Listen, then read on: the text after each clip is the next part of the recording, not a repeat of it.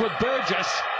Beautiful hands. Ghetto and Ryan Cross will go round under the posts, and the Wallabies strike with the first try.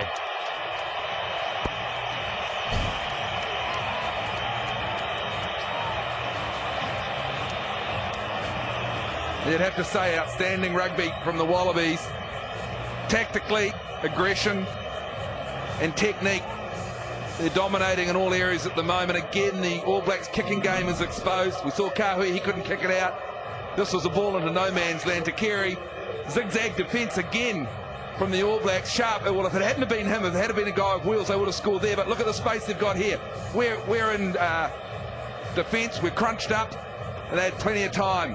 It's a bit easy for them at the moment, Smithy. Well, Drakey, they say a kick's only as good as its chase, and the All Black chase there was pathetic. 3 players missed the carry that I counted. There may have been more.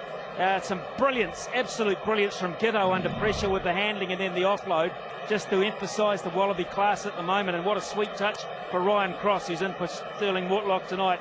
Ghetto adds the extra points. The Wallabies fully deserve this lead in this boat.